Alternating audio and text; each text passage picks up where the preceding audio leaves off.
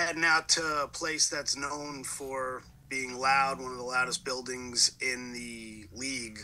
I'm curious from you guys, for your perspective, is that talked about as a line right off the bat this week, knowing, what's installed, maybe more, more silent counts, kind of getting that together? I know you probably work on that every week, but the idea is it's a big difference when you go to a place like that, I would think. Yeah, typically away games you are dependent on silent count. I don't think there's ever been an away game in my career, unless you're up big in the fourth quarter, that you don't use silent count for an away game.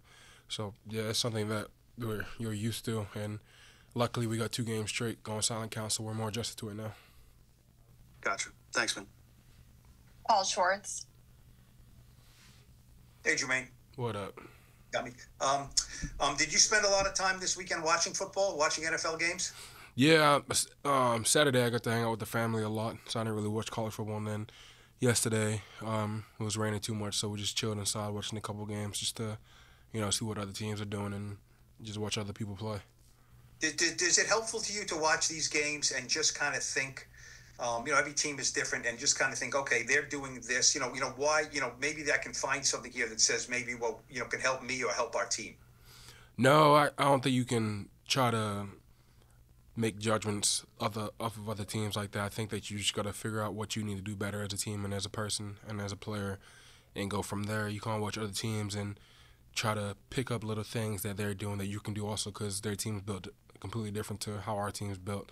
No team in the NFL is built like the Giants. No team is built like the Lions, the Seattle Seahawks. Like, they're all built differently to fulfill the needs that they want and obviously need, and how they want to play and their style of playing, things like that. I have one more quick one. I think your answer to this is going to be yes. So if it is, I want to know why. Do you think your offense is close to scoring a lot more points? Yeah, for sure. I mean, if you watch our games, we've moved the ball in every single game. Obviously, the Vikings game, we could have moved it a little bit better, but we were still moving the ball in that game also. And if you watch the Vikings now, a lot of teams struggle against that defense. And so, I feel like we played a pretty good game against them, just weren't clean enough and didn't execute enough. But then you watch the other past 3 games, we've moved the ball up and down the field on all 3 of those teams, and all 3 of those teams have really good defenses. So I think that we're really close, and I think that we'll see that this week. Thank you, Jermaine. Thank you. Mark Cannizzaro. Hey, Jermaine. It just was a question about having that mini bye week, the extra time. What are the advantages and disadvantages of that in terms of obviously getting your body right and getting the rest, but also staying sharp? Just as an example, I mean, the Jets were coming off their best week of the year on a Thursday night and came out on Sunday with the extra time, and in this particular example, were not sharp at all. I'm curious what your take is on that. I think the biggest thing is it gives you time to self-reflect and see the things that you're doing better than other teams and things that you're not doing better than other teams, and it gives you an opportunity to really dive into the things you can do better and things you need to work on. And a lot of times, getting a little break like that can be good for teams that really need to hone in on certain things and really need to get better in certain areas of their team. So, I can't speak on how that went for the Jets, but I definitely think that will be beneficial for us, and it will help us really dive into those little things and get that corrected for Seattle. Thank you. Tom Canneman. Hey, Jermaine, how you doing? Good, how you doing? Good. One of the things coming into the Dallas game was everybody was pointing to Dallas was struggling stopping the run. What did they do differently that prevented you from running, or what didn't you do to run? I think we just didn't execute as offensive line how we needed to, and like we did in the past 2 games. So it's just little things where guys took turns not doing the right thing, like me. Those 2-3 plays I could have done a better job on, and everyone, I'm sure there's other guys that feel the same way. Dallas, they have a pretty good defense. They're really fast to the ball, and they have a bunch of young guys that are pretty good. But I think it was more so what we did more than what it was that they did. And so, we'll improve those things this week and be ready for Seattle. Do you feel your line's gotten a lot of help from the tight ends this year. Do you feel that you're now at the point where maybe you can free them up to go out more, give Daniel some more options? Do you mean in the run game or the pass game? Pass game. They haven't really chipped that much this year, if I'm being honest with you. It's more so they've been in the run game, but pass game has really just been really 5-on-5, and the running backs picking up blitzers. Thank you. We'll take two more. Ryan Dunleavy.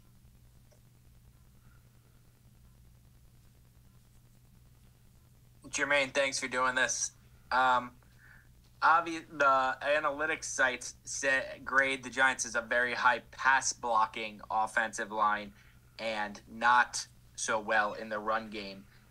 Is that something that I know Andrew Thomas always talks about, like the run game is where an offensive line can make a difference? Is that something that is a fair assessment? Like, are you guys excelling in pass protection and need to get better in run blocking? Oh, obviously, I think that, pass blocking, we're doing our jobs. Run blocking, we need to do a lot better, and so we're working on that this week. Why do you think pass protection here has been a issue for a long time? Why do you think that this group has come together so quickly when it's, not a group that has years of chemistry together? Why do you think pass protection has come together? I think everyone on the O-line just cares, and it's a veteran group. AT's been in the league for 6 years now. Runyon is going on 5. Schmidt's going on 2, but he's an older guy, so he's more experienced and he's more intelligent than a lot of younger guys in the same class as him. Van Roen, GV, has been in the league for a while. He's 34 years old, and he's real smart and intelligent. And then obviously I have a lot of experience also, so experience can play a key factor in that, but also we just really care about keeping Daniel upright, and we know the cleaner we keep him, the more confident he's going to be in the pocket, and the more he'll be able to do what we know he can do, and he'll be able to trust us more. And we know that's a big thing for him, creating that trust with him and giving him the time he needs. And then when it comes to the run game, we just need to execute better and hone in on the little things and be better mentally. I was just hoping you could expand on that. That was what I was going to ask is, do you feel like he's trusted? Like, there obviously has to be a trust there. Do you feel like that's gained as the last couple of weeks went on? And is that why he seems to be playing a little bit better than week 1 when you guys were all new to each other? Yeah, I think the one thing people don't look at is week 1, that was his first game coming off a huge injury. And I don't think people look at that where, last year, obviously I can't speak on that because I wasn't here, but, things may not went how he wanted to. And he obviously was taking more hits than he would have liked. So this year we know that we have to keep him clean and keep him upright, which is every single quarterback in the NFL. If you keep them clean and you keep them upright, then they're going to be able to do their job and execute and play the ball that they like to play and, do their job and, ball out. And so we know that with DJ, if we keep him clean, then that will help grow his confidence and his trust in us that he can stand in the pocket and go through his reads and deliver the ball and, keep doing his thing. And if you watch the last, 3 weeks, he's really been doing his thing, and that's because he's starting to trust us more and more, and, that means a lot for us because we're going out there and doing everything we can to keep him clean. So, we're going to keep doing that, keep building his trust in us, and keep building his confidence. Thank you, Jermaine. Last one, Jordan Renan. Hey, Jermaine. You brought up the experience of the offensive line. I'm curious how different this situation is when you have a line like as experienced. I know John Michael's maybe not the most experienced in the middle, but the other 4 guys are veterans. How much different does that make a situation when you have so much experience on your line?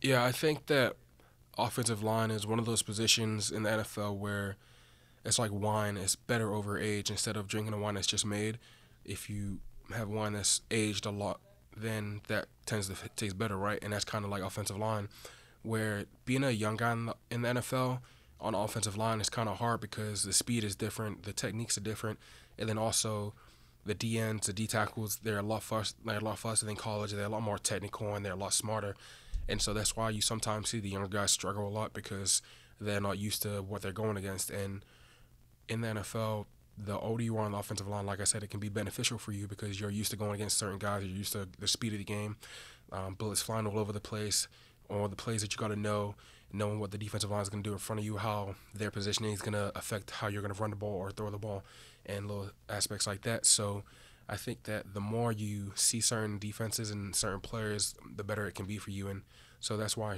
it's good for Schmidt because he's around Runyon and GV, and they're really experienced, and then me and AT can just help him as well. But that's why I feel like we're having some success this year on the offensive line because we've all been around a lot of different offenses, and we've been in the league for a while now, and obviously it can be better in the run game, which it will be.